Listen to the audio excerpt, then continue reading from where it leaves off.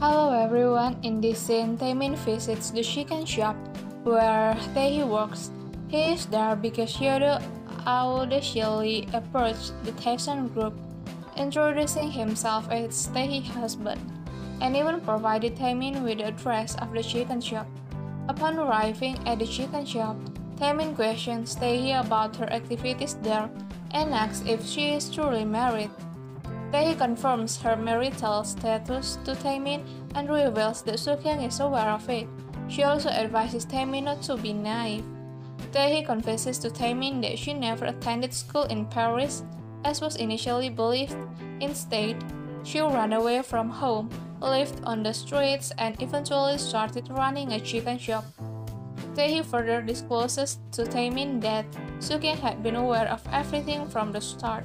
She insists that she did everything she wanted and had no desire to live as a life similar to Taemin's. Lastly, Taehee drops a bombshell on Taemin, revealing that Myunghee isn't dead. She presents a photo to Taemin, claiming to have seen Myunghee in the Heart of Seoul just before Myunghee's supposed funeral. This implies that Myunghee's funeral was merely a performance orchestrated by Sookyang. After sharing all this information, Taehee pleads with Taemin to allow her to continue running the chicken shop.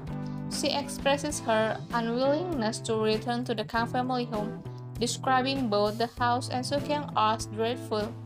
Taehee finds joy in running the chicken shop and wishes to continue doing so.